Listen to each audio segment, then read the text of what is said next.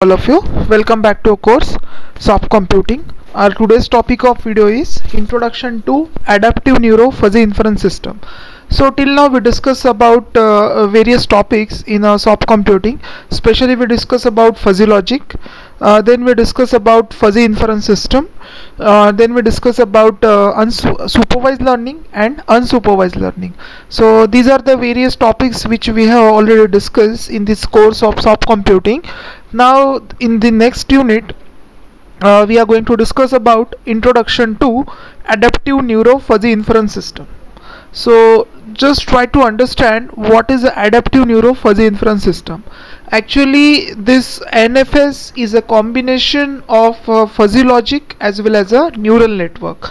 So in the very first unit we try to understand that there are three main components of soft computing. The three basic pillars of soft computing are there. One is a fuzzy logic. That fuzzy logic is used for decision making purpose. Then we have used a neural network. Artificial neural network is used for the purpose of learning and optimization, and for the sake of optimization we have genetic algorithm. Genetic algorithm is used for optimization of a solution. Whatever the solution that we are going to generate, in order to optimize that solution we require a genetic algorithm. So based on these three pillars there is a soft computing. So we discuss genetic algorithm separately, we discuss fuzzy logic separately, and we discuss about artificial neural network also separately. Now it's time to fuse the things. So in this NFS architecture what we are trying to do, we are trying to add the benefit, we are trying to combine the benefits of fuzzy logic with the benefits of a neural network, so that we'll get some another particular concept which will be more beneficial. So we are trying to just combine the benefits of both these concepts so that we'll get a new concept. So that new concept is nothing but a adaptive neuro fuzzy inference system.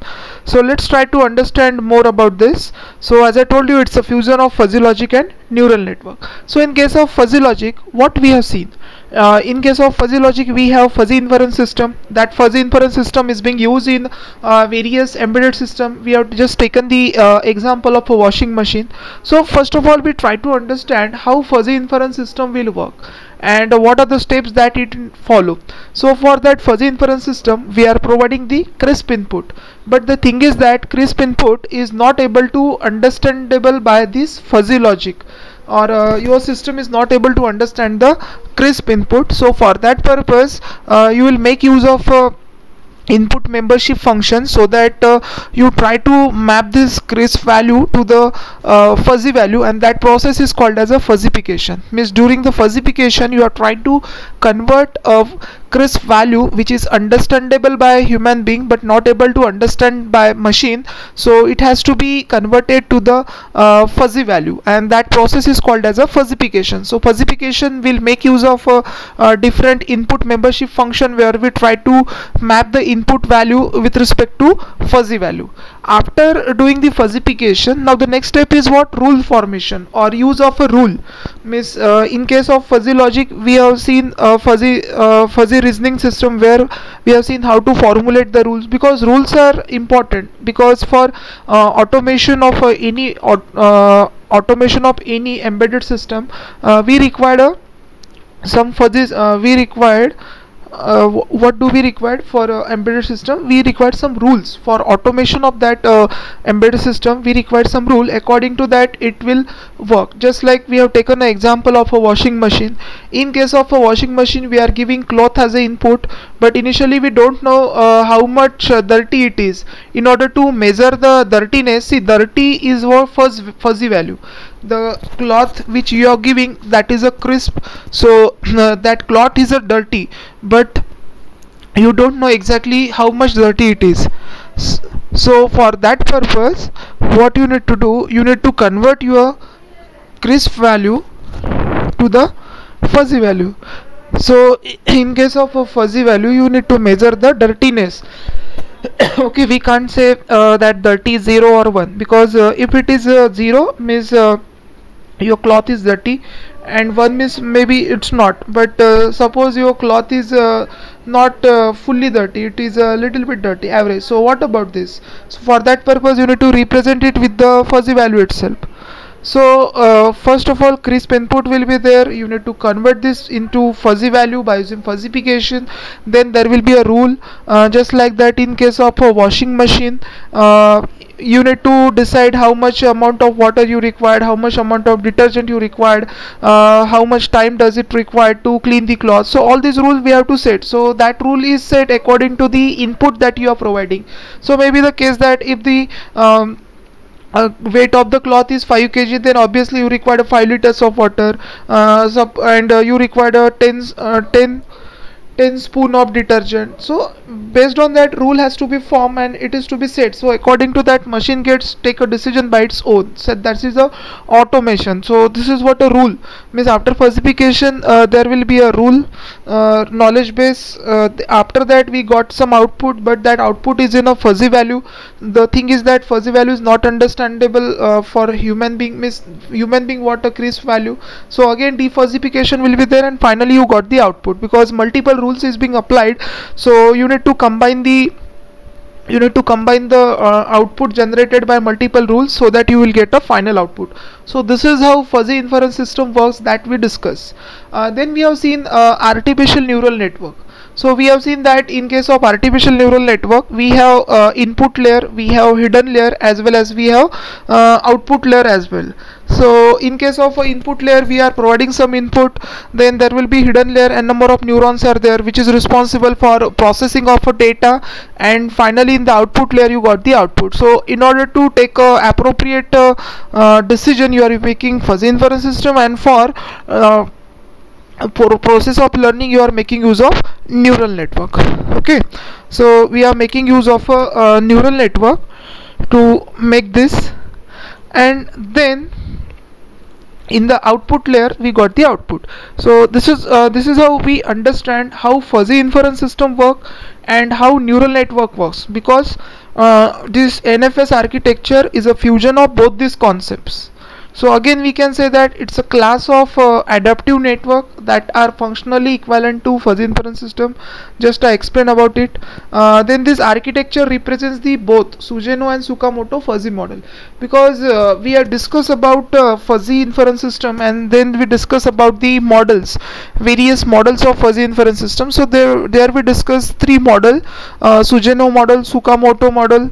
So out of this two model we are using over here, Sugeno and Tsukamoto, and this the concept of NFS was given by Mr. Roger Jong in the year of 1992.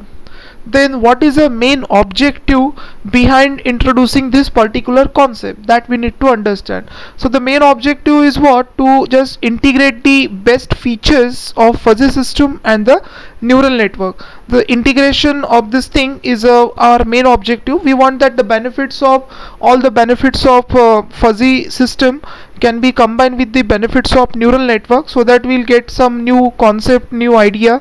So from fuzzy inference system we got a representation of prior knowledge, and from neural network we are focusing on back propagation. So back propagation is responsible for weight updation, means there will be a gradient, means there is a, in case of neural network there is a process of forward propagation and backward propagation. In the process of forward propagation you are going to calculate the value of output, actual output, and there will be a expected output. So always we try to understand or try to calculate the difference between actual output as well as the expected output, so that we'll get a gradient, and according to that we are going to modify the weights. Okay, the weight has been modified accordingly, and finally we try to get the expected output as we are expecting.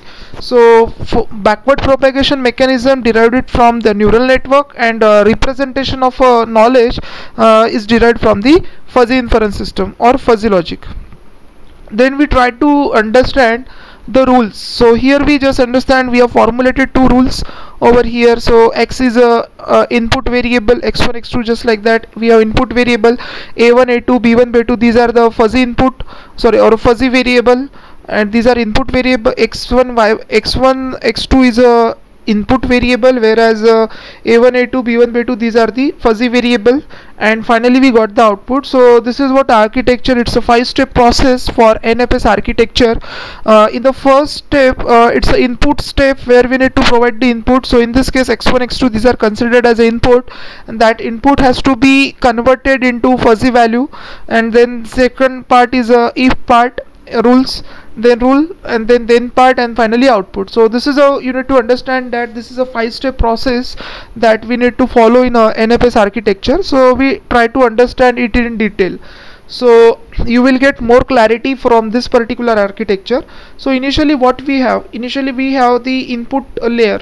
So here we can have input x1, x2 up to xn, means n number of inputs are there. Then there will be a membership layer, means I just told you that we can make use of a membership function to convert your crisp value to the fuzzy value. For that conversion you are going to make use of a membership function, and this is what a fuzzification layer we convert, where we convert your crisp value to the fuzzy value. After that there will be a normalization layer, actually where rules will be there. What are the rules that we have formed? Just we have taken the example of washing machine. In terms of washing machine, n number of rules can be formulated. That suppose the weight of cloth is 5 kg, then water requirement is also 5 kg. The weight of cloth is 5 kg, then we required at least 10 spoons of detergent powder. So according to that rule has been formed, so that whatever the fuzzy value that we have generated during the fuzzification, that will be given as an input to that particular rule. So rule is being applied over there. So we have seen that there will be also a knowledge base where all these knowledge rules will be stored. So that rule will be applied on this fuzzy value, and then you will get some kind of output, and then that output will be given as an input to the defuzzification layer, because n number of rules we are applying over here. So every rule will try to generate its own output. Now what we need to do, we need to just aggregate combine this all output together. We need to combine all these output together so that we get a final value over here. So there will be a defuzzification during which we try to convert that fuzzy value to the crisp value, and then in the output layer we got this crisp value as output. So this is how the fusion of this. So in this case you can see these are nodes are there: input layer, hidden layer, and the output layer. So majorly in the hidden layer we are applying the rules over here. So that's why we are saying that it's a fusion of fuzzy logic as well as the neural network, because in neural network we have seen there are a number of layers are there: input layer, output layer, hidden layer. Every layer consists of a number of node. Every node is responsible for processing some kind of information, generating some kind of output, and all the nodes are connected with each other. Okay, so every time you need to understand that in case of NFS we are just trying to combine the benefits of fuzzy logic along with the neural network. Now the next thing is that NFS architecture with the Sugeno model. Just initially we understand that NFS is represented, this architecture represents the both Sugeno as well as Tsukamoto fuzzy model. So now let's discuss how we have to represent it. So this is what representation we have already gone in while we discuss fuzzy inference system model. So there we discuss about Sugeno model, Tsukamoto model. So there we discuss, so same representation will be there. So here x and y, this will be the input variable, where a1, a2, b1, b2, these are the fuzzy variable, and w1 and w2 we can say this is the value of a weight or a final output that we are generating. So here we have been provided this output value as f1 or f2, and whenever the rule has been formed, in that case you need to take a decision whether AND is applied or is applied. Suppose it is AND is applied, then we can say intersection, and intersection is minimum. Suppose we are using or means what, union, and union means what, maximum value. So you have to take this. So already we discuss about this. If you have any doubt regarding the Sugeno model, you can go through the previous video so that your concept of Sugeno model gets clear. So here I am not going to explain it in a deep, I am just giving the overview that in case of Sugeno model we are going to generate this as an output for this first rule, and we are generating the output for second rule. Then we are calculating the weighted sum of that. Okay, finally we are using the weighted sum in order to get the final outputs. Now this is a model of Sugeno. We try to map it with the NFS architecture, because in case of NFS architecture, it's a 5 layer a process. Just we have seen x and y is the input, a1 a2 b1 b2, these are considered as a fuzzy variable. Then layer 2, layer 3, layer 4 and layer 5 will be there. So just we have seen this architecture, so we are trying to map it out. Input variable we are providing, then there will be fuzzification where we get the fuzzy value, then fuzzy value will be used for processing by applying different rules. Then we got the output where defuzzification will be takes place. We try to convert that fuzzy value to the crisp value, and finally we are try to combine all the output which is generated, so that we'll get the final output. Because it's a weighted sum over here, you can see that finally you're getting the output as a f. So this is how we try to map this NFS model to this Sugeno model. Then similarly NFS architecture with Tsukamoto model. So in the Tsukamoto model we have seen that we are making use of this function at the output layer to represent it. Here we are using this particular function to represent its output of a particular rule. So again same kind of representation will be there. X and y, these are the input variable, a1 a2 b1 b2, these are all the fuzzy variable which we have been applied, and as per the rule make use of AND or we are taking it a maximum or minimum. So finally we got the value that w1 is nothing but a difference between these two, w2 difference between these two, and finally we got the output, and that output is being combined by this weighted sum of this. So here we try to calculate this. This is a w1 output getting from the first rule is f1, w2, this is the difference between this two, w2 f2 divided by w1 plus w2. So I told you that just we are calculating the weighted sum of this in order to get this, and just similar to that Tsukamoto model, there is a representation of NFS architecture where similar kind of thing is there as compared to the Sugeno model. X and y is the input, a1 a2 b1 b2, these are the fuzzy variables that is being applied in the then in internal structure there will be a rule, and finally we got the output for every rule, and we try to combine it to get the final output. So this is how NFS architecture is represented with a Sugeno model, as well as we have represented with the Tsukamoto model. This is another representation of NFS architecture for two input Sugeno model. So here we see x and y, a1 a2 a3 b1 b2 b3, all these are the fuzzy variable. Then the hidden layer will be there where actual processing will take place. In the output layer we got this various output for each rule, and finally we got the combining the output of each rule, we got the final output. So this is another representation of NFS architecture for two input Sugeno fuzzy model. So I hope you understand the concept of NFS architecture. So lastly I can say that NFS is a combination of neural network as well as the fuzzy logic. It takes benefit of fuzzy logic, that is decision making, that means how knowledge is being represented, and from the neural network the process of learning, that the process of back propagation through which we try to change the value of the weight, and so that we get the final output, and there should not be any kind of difference between the expected output and actual output. Thank you.